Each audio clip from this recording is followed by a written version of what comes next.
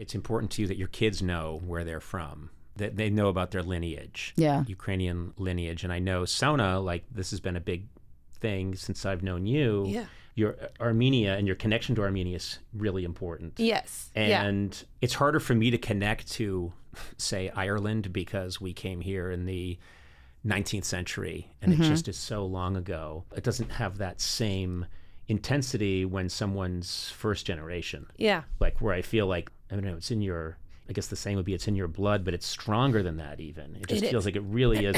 You have a very strong connection. Yeah, you feel like you have to. Because, I'm sorry, my voice is a little, it's gone. That's why I sound like this. She smoked a lot of pot just before we cocaine. Yeah. Lots of cocaine. Cocaine-laced marijuana. Yeah. But also in our house, we speak Armenian, we speak English. And then my husband is from Armenia, so he's also a Soviet. Yeah. And so they speak a lot of Russian, too. Yeah. So you probably know Russian, Ukrainian, and English. I don't speak Ukrainian. Oh, okay. Because I left in second grade, and that's when they start teaching Ukrainian. So when I was there, Russian was the main language. Because I left at USSR. So I left when everybody had to speak Russian. Yeah. There was everything else was secondary. So I think it was first or second grade you start learning Ukrainian. But I left in second grade, so I never finished it up. But if I heard Ukrainian, I attribute it to like Spanish and Portuguese. Like it's close enough where I can pinpoint some words and figure it out, but I wouldn't be able to string a sentence together. Yeah. Okay. When I'm with her family, they just all are speaking. No one understands anyone. Yeah, and there's very little English being spoken. They're very, very little English. That's good. Yeah, it is good. I don't know. I mean, do your parents speak you like Russian with each other? My parents with each other? Yeah. Yeah, right? I mean, yeah. It's the language they're most comfortable with. Yes. And they do to myself and my husband until my husband points out, he's like, okay, he can understand enough. And then once it gets over a certain point of conversation, he's like, no, that you gotta flip that language. And so if you remind them, they'll remember to flip. But if they start, it always goes naturally to Russian. Yeah. What's really Sona's husband, Tak, who grew up in the Soviet Union, they have these beautiful one-year-old twin boys, and he has some toys. He has Soviet toys. Soviet toys. I did too. Like Winnie-Pooh and... Good idea, Miss Winnie-Pooh. Yes, yeah, I love Winnie-Pooh. Pizza Choc, and he has... My kids do. Wait, hold on. What's happening? So do my kids. Chiburashka is a big one. So do my kids. Gourley, help me. Hold on. I don't know. My kids have Chiburashka, Crocodile Gena. Yeah. They watched Winnie-Pooh when we were little. Yeah, what is this? What's happening? Who's Winnie-Pooh? Russian for guys. Winnie-the-Pooh? Yeah. Yes, but get this. And I don't know if your husband had the same experience But he's a that I good did. Soviet. He makes sure that everyone gets an equal amount of honey. The honey must be shared equally among the collective. Yeah. Oh, bother. Okay, wait. So ask your husband this. This is a little embarrassing, but I think, okay, whatever. I was talking to Ashton 8-9 years ago, and we were talking about Winnie-the-Pooh. And I go, it's amazing that they created Winnie-the-Pooh in Russia. Yeah. And then you guys picked it up here. Like, what? And he went, Oh, wow. Russia didn't create Winnie-the-Pooh. And I was like, no, we did. We had Winnie-Pooh. What? And he was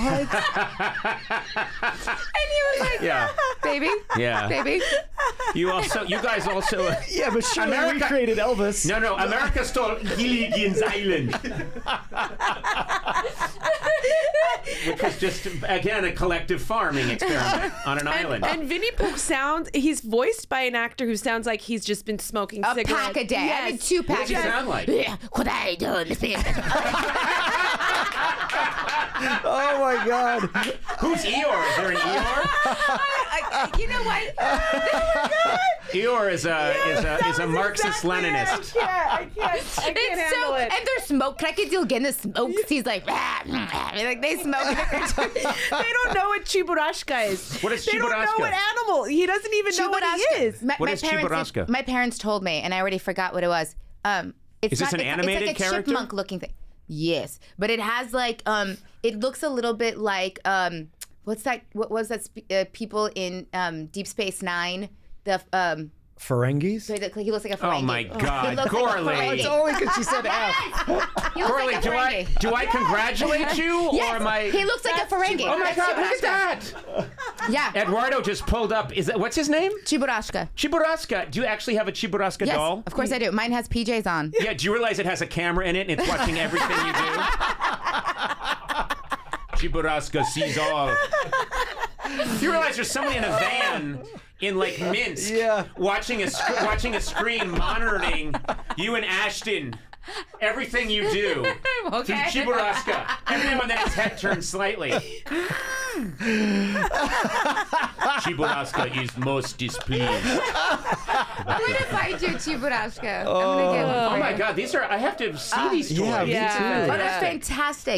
They're really funny. And And one thing you have to be squeeze them. careful. And they these- sing. They sing, Yeah, they sing. Like what? Like I forgot the Krakazil again the song, but it's just their theme songs. They sing the theme songs. The great thing is that's the people's song, so we don't have to play rights. Yeah. You know? We don't have to pay anybody. Exactly. We all That's own it. absolutely fantastic. Yeah. I love it that, and also in American toys, they say, like, watch out, could be a choking hazard. Yeah. No, With not these Russian toys, they toys. say, No. watch out, these toys are prone to depression. I am sad. I must drink. Oh man. God. Yeah. That's hilarious. That's I could, fantastic. I could listen to you two go on about No, Chiburashka. seriously, this is a whole other thing. You guys going off about... do you have the Russian toy? My parents got it for him, but talk about like this is hazardous. Mm-hmm. It's metal with like sharp plastic, and then you push it on top, and it spins. It's like a giant spinning like. Oh no, we have like a plastic version of that, but not the legit one? version. Oh yeah, no, ours, Like the it's tin metal. top? Yes. Yeah, that used to be here. No, but it has like spikes. No, it doesn't have spikes. Rotor blades. It will detonate if you hit it too hard. No, it is. I mean, it is crazy how we're so safety conscious with our toys.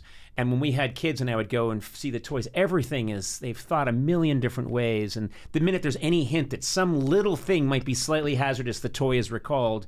And then whenever you're over in Europe, you'll see like, oh, it's spiky, the iron spike, you know, and you know. Or the slides. Yes, The slides. slides is like it's a death trap. They're metal. They're very steep.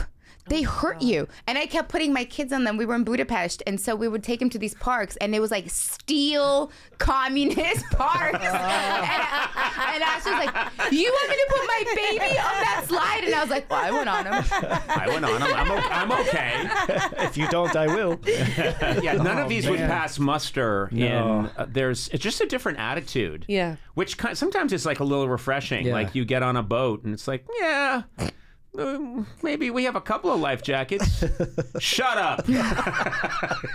Get on the boat. What's the worst that could happen? You know, it's a very different idea. It's different. Yeah. There's I mean, having married a Soviet, there is definitely just like that very distinct difference in how he was raised and how I was raised. Yeah. Well, not how we were raised, but like it's how we grew But up. also it talks about when you were raised, because my father's a doctor and I said to him once, you know, this peanut allergy thing, is this new? Like, because I read history a lot and never heard about it growing up at all, about peanut allergy. I said, is this something that developed later? And my father went, oh, no, there were always peanut allergies.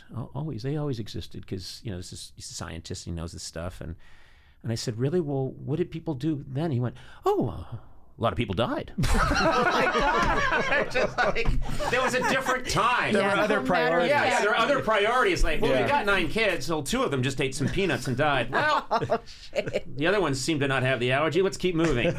Let's get that burrow out of the mud and get going.